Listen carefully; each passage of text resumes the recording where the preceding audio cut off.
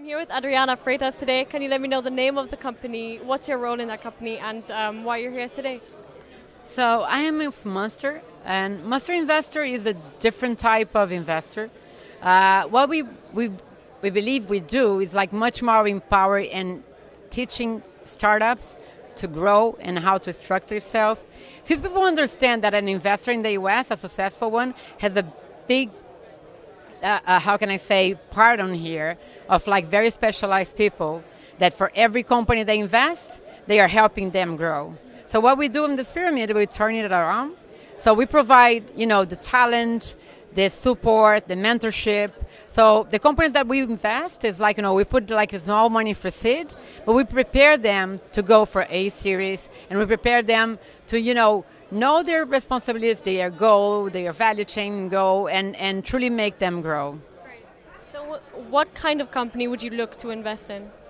It's like normally we do B2B SaaS. Sometimes we did also like a fintech B2C that had blockchain on it that made us very interested on. But we want companies that are like algorithm based. Companies that are not much talent needed in the end, but they can scale worldwide. So that is our focus. And what stage? So you mentioned you would want to invest in companies that are early stage startup companies. But what to you is a credible company to invest in? So the talent is important. But the idea and market needs to understand. Sometimes there is like a talent that has its own idea and want to try to fit and force.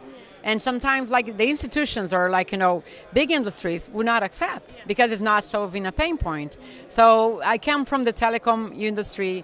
My partner comes from the advertising industry, and the third partner comes from the bank. So we kind of understand the sectors. So it's not that we treat as a niche. My goal here, even for this conference, is to understand the healthcare market, because we know that is growing right now, and the use of blockchain in the healthcare. So it's it's a way for us to understand before investing. For us, it's very important, that part. And how much money do you more or less are willing to invest? We do tickets from 30, 50, and 100K, no more than that.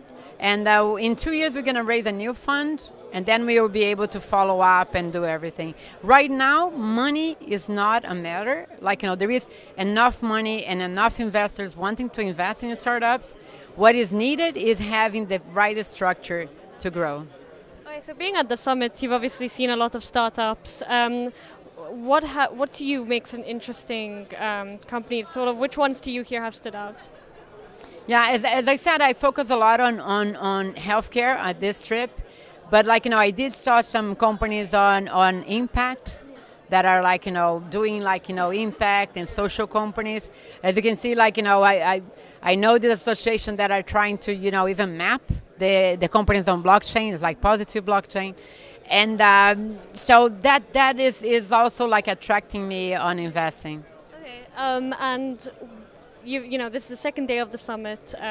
You've probably gone around, seen a lot, hear a lot. What have you taken from it so far? I'm taking that different countries are treating blockchain in a different way. Okay. Some are more advanced. Some are able to, achieve a maturity and receive the technology. Here, the way is implemented blockchain in hospitals, and is not normal. It's not the normal you can find in other countries. But at the same way, you can see that there is the need and also the enthusiasm of exchanging those learnings.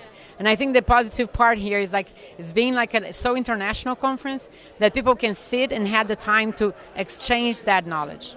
Yeah, that's really, really true. It's been a pleasure talking to you. Thank you very much for your time. Thank you.